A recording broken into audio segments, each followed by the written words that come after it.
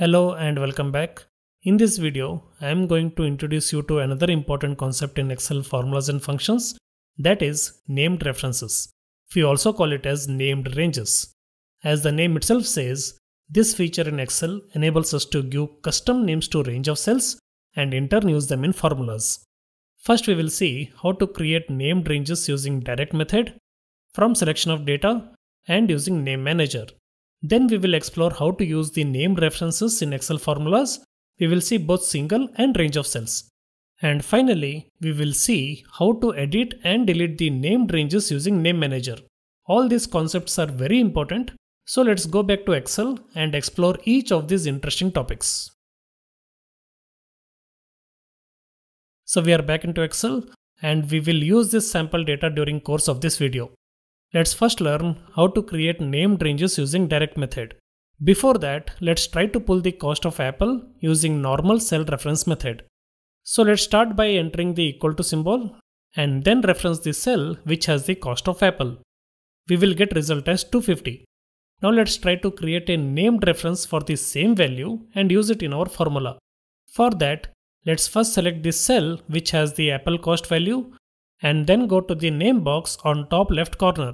Here we typically see the reference of the cell we have selected. Let's delete that reference and then type in as apple cost in this box and hit enter. Now we have created a named range for G2 cell with the new name as apple cost using direct method. Few things I could like to bring to your attention. When creating a named range in Excel, we need to follow some key rules. Rule number 1, the first character must be letter, underscore or a backslash. This is mandatory for first character only.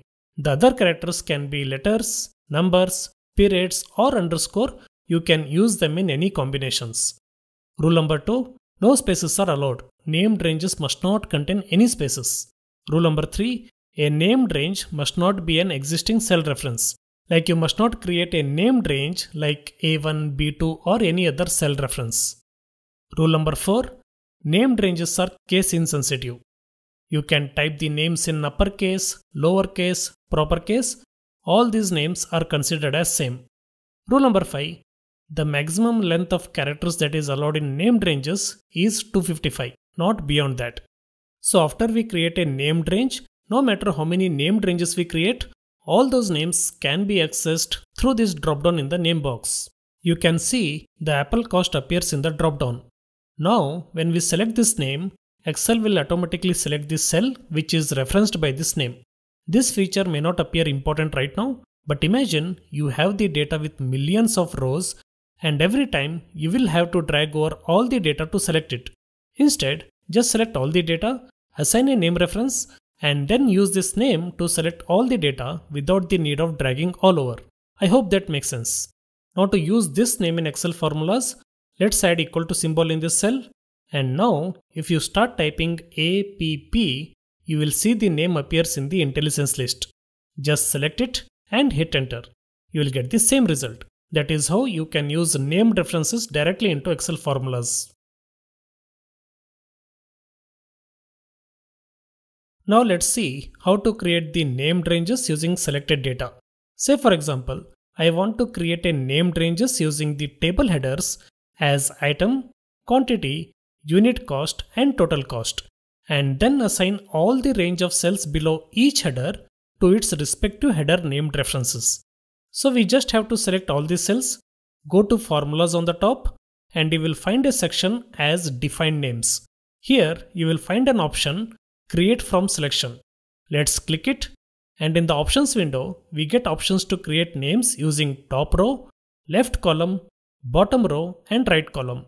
In our example, we need to create names using top row. So let's uncheck left column and then hit OK. You will see nothing happens. But if you go to the name box, you will see all the headers as new named ranges, and if we select each of these header names, it will select the range of cells below this header. That is perfect.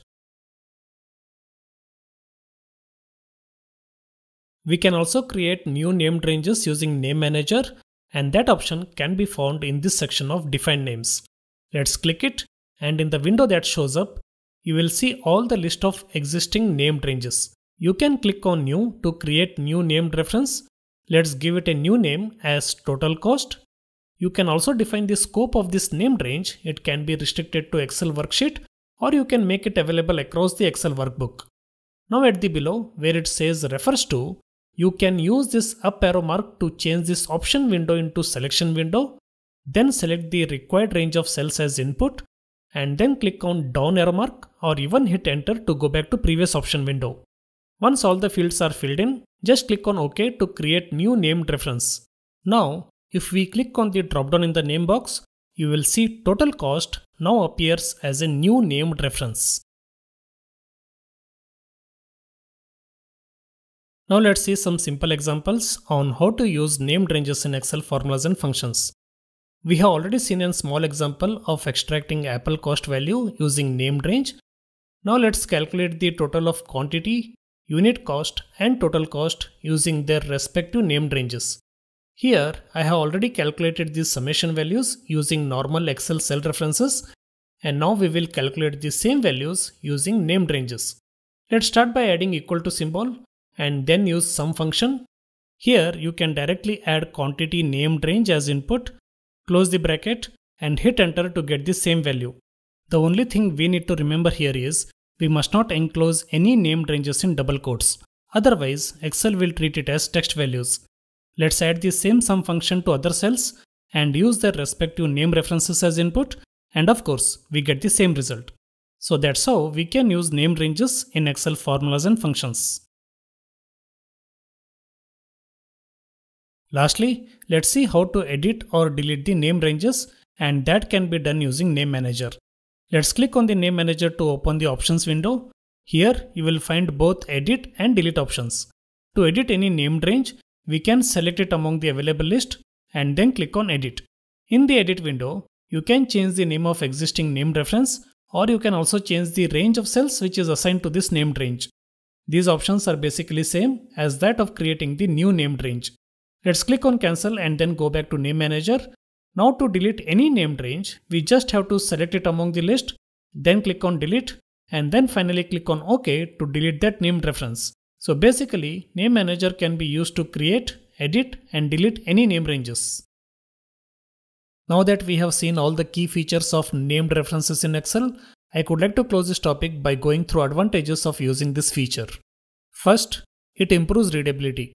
Instead of using complex cell references, you can assign names to these ranges and then use those names into your formulas for easier understanding.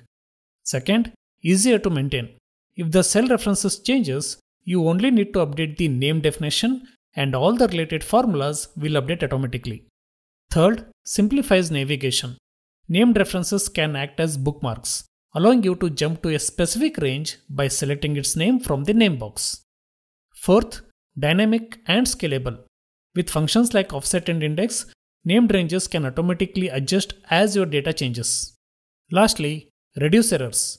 By using meaningful names instead of cell references, you can minimize the risk of making mistakes in Excel formulas. For example, if you are summing two different ranges, you can name them and then use those names into your formulas. This makes your formulas clearer, more meaningful, and easy to understand. That's all I wanted to cover in this video.